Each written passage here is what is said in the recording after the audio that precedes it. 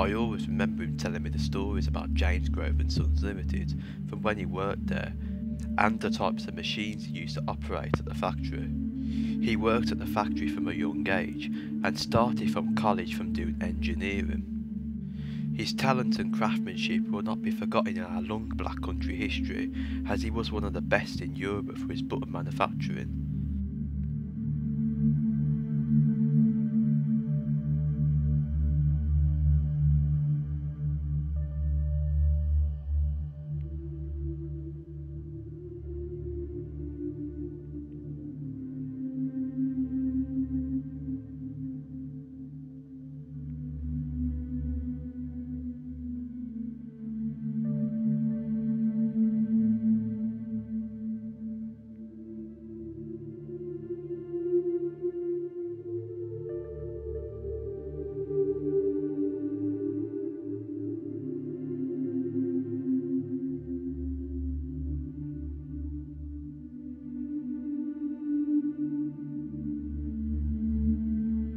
James Grove has been manufacturing buttons for over 150 years, from making buttons in his hotel to a manufacturing business in halesowen known as Bloomfield Works, operated by the original Grove family. He supplied buttons to the military uniform for the Civil War, and therefore his buttons were also supplied throughout Europe.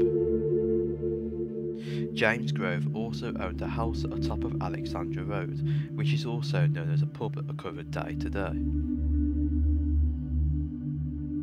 I've never seen this one made, I'll be honest with you. I'll tell you how I think it's done. I'm working it out. The outside's turned first. And your back will be a normal down on the back. Then you go into your second stage where the outside edge there would be turned. That would leave like a top hat.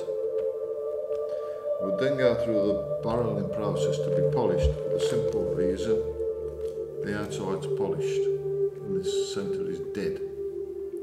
Then go back to the machine again, where you would turn out the inside, leaving it sandblasted but matte.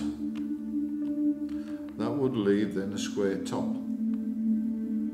It would then go into an indexing machine. You see these little slots, all them little slots would be put in.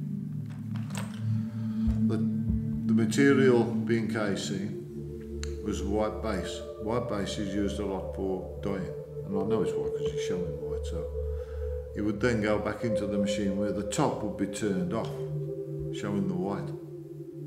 So you get the outside polish, the inside matte, velvet, all the slots put in indexing, and then dyed, and then the top turned off, showing the outside white edge.